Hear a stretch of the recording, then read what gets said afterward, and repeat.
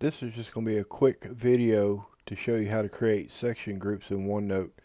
If your OneNote's getting crowded, where it doesn't all show on the screen like mine is, I got this many more sections in this particular notebook, you can group them.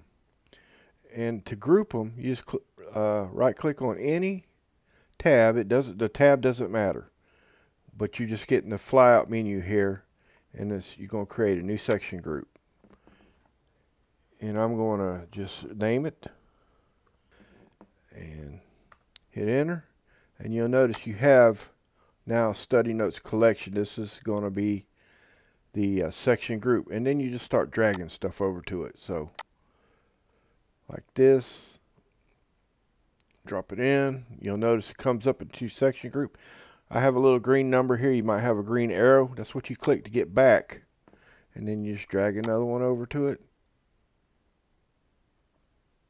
And you'll notice that one went in there, and we'll drag another one over to it.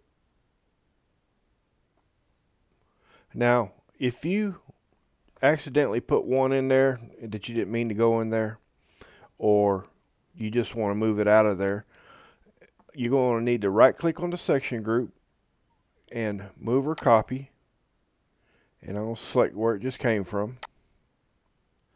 And you'll notice that came back here and is no longer in the section group. That's really all there is to creating a section group for your OneNote notebook. If this has helped you, how about leaving a like, a thumbs up, a comment, subscribe. I'd appreciate it. You have a good day.